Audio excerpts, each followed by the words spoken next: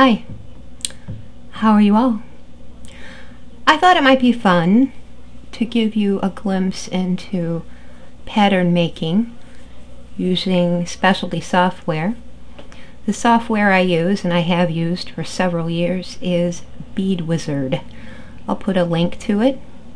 It's very inexpensive. I don't know what it costs now, but I only paid $50 for it. It's very basic, but quite versatile. It's a small and pretty stable application. It's real easy to use. There are other programs out there that aren't as easy to use. So I'll show you a little bit about this one. The program can make a peyote pattern or a brick pattern. The only difference between the two is the angle of the beads. This is peyote. You can see the beads are lining up vertically, and in brick stitch they line up horizontally, just like that. So determine what kind you want to make and what kind of beads you're going to use. This is a pattern using cylinders, which are delicas. If you want to try to reproduce an image, find a good image. It's with a pretty good resolution. You don't want a postage stamp or something, and save it in a bitmap format, and you can underlay that image into your pattern. I'll show you that in the next picture. After you've created your blank pattern, this one is 58 beads wide by 36 beads high. You can import the image underneath the beads so you can start laying your color on top and reproducing that image for beadwork. It's a lot of fun.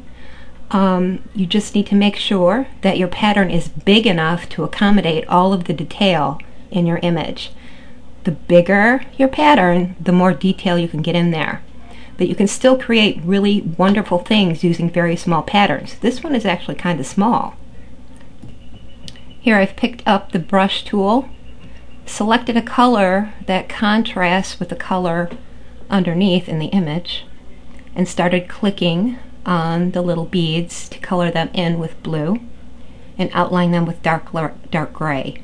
I don't want to use the actual color because I want to see what I'm doing, so I'm using a different color.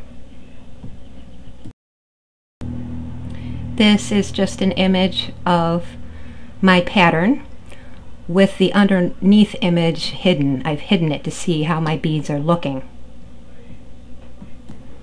Here I'm continuing to fill in using gray and trying to determine how I want to put my outline, where it's going to go, because I want it to look like a skull.